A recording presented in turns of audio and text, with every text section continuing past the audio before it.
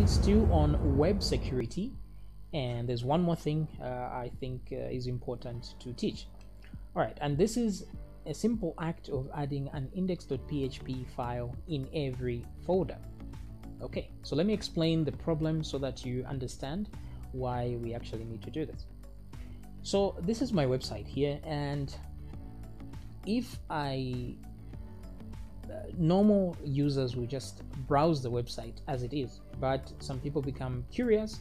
So for example, if I go to this image and simply right click on the image and say view image info, all right, so if I view the image info, it's going to show me the path where this image actually is, okay, which is this one right here. So if I right click on this image and copy that, let me close that, and then paste in the link, I can just say paste and go. Of course, I get the actual image that is on the hard drive. Now, the interesting thing is this. If I remove, because here it's showing me exactly the path to the actual file. Now, if I remove the actual file at the end and simply leave the folder here, guess what happens? If I click there, and just like that, now I'm browsing my website. I'm browsing this website. If, for example, I'm a hacker, I'm browsing this website just like I'm browsing my computer through folders. You see, I can go to the parent directory. I can click here. There's a folder in here, and you see there are all these images in here. And I can go back to the parent directory just like in a computer. So imagine if all these are actual PHP files. Let me actually do that and go to my book in uploads here, right there. So I can have a file here. Let's say I have, let me simply copy one of these class files, which is a very important file. Let me go back here and put it in the uploads folder. And then if I refresh, where is that? Parent directory, yes. So now you can see I have this file, the connect.php, showing right there. And if I click here, the file, thankfully it's actually a PHP file, so it shows up empty because even though it's got data, what happens is the server is designed to run all PHP files automatically before serving them to the user. So instead of simply giving the user the file, because it has this .php at the end, it has to run before it's given. So this is why it's important not to save sensitive information as text files on your server. Always, always, always save anything sensitive as a .php file. So you can put some plain text in there, that's fine. Just make sure it's .php so that in case someone wants to get that file, it's just going to run like a normal PHP file. Okay, so on the other hand, if I, for example, I had some text documents in here, let's say I had a thing with passwords in here, all right, something like this. So this is a text document I've opened with Notepad, and let's say there's a password in here. Let me save that, and then let's go back here, and now the hacker can actually see this. Now the difference here is that if I click on the text file, I actually get the text from the text file onto my browser, just like that. If I go back and click on the connect.php, it's empty, even though the actual file is not empty. If I drag this to my text editor, you see that it's not empty.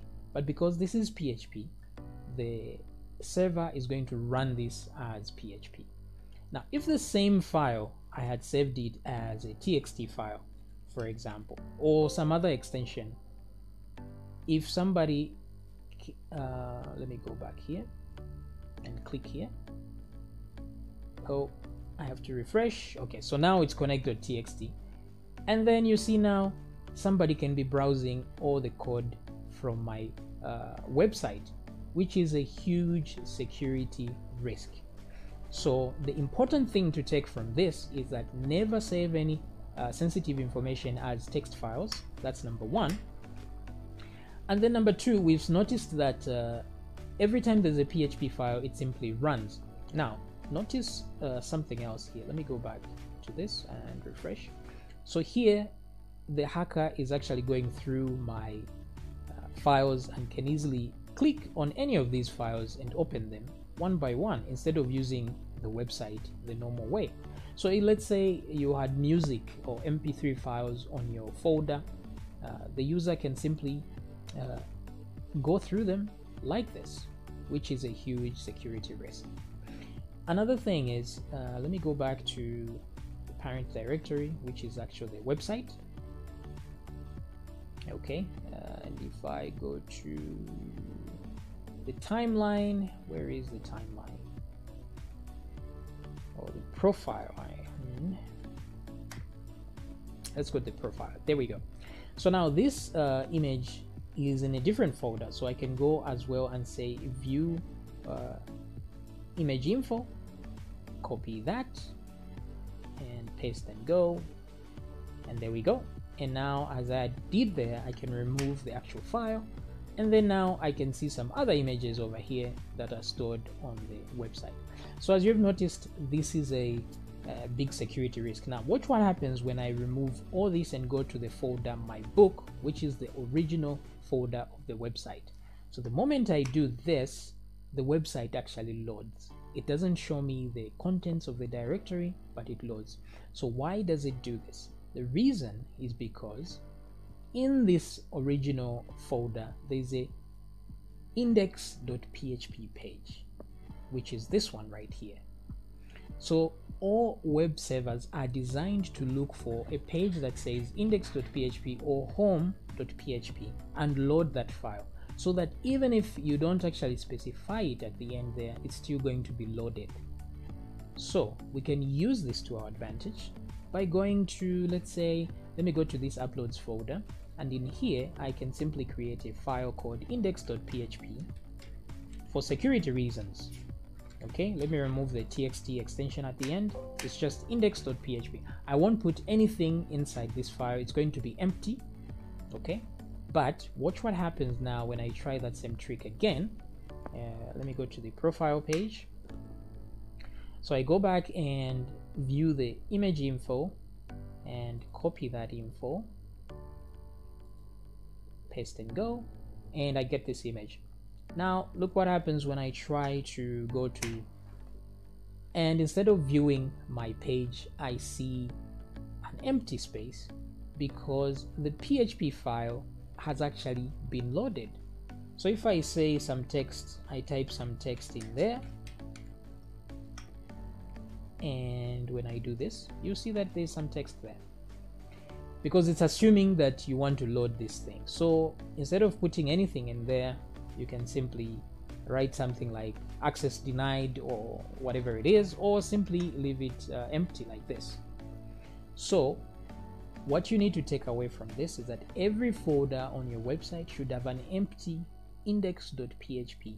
So I can copy this index.php to the images folder as well there to make sure that no one can browse this at their leisure, and there, and also in this folder I can paste it there.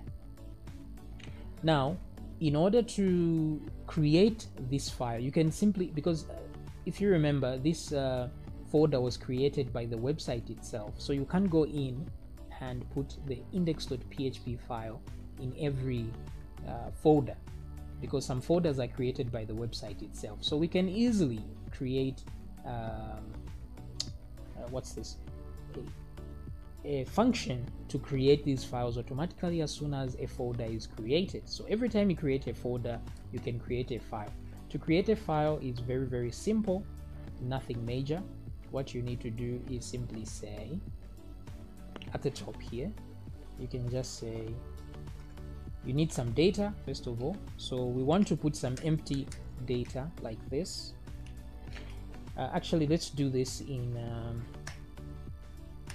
where the uploading actually happens. So let's go to the class that is responsible for this. So let me go up here, the image class, I presume, isn't it? The post class, I think. So yes, this is the one that actually creates this uploads file folder and so on and so on. So it creates a folder here, create folder and make directory. Now these are permissions that we are added to this. Now as soon as we create the folder itself, we are supposed to add an empty file in there.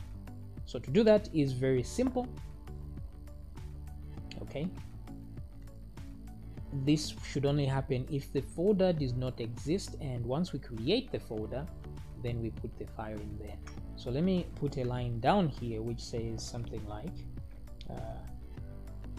we're going to use file put contents. Now file put contents will handle everything. We just need to give it the file name and the data. So our file name is going to be the folder, of course, because we are following that folder, and then we concatenate a file name. Now the file name is index.php, okay, like so, and then the comma, and then the data is just going to be an empty string like so, because we don't want to put anything in there.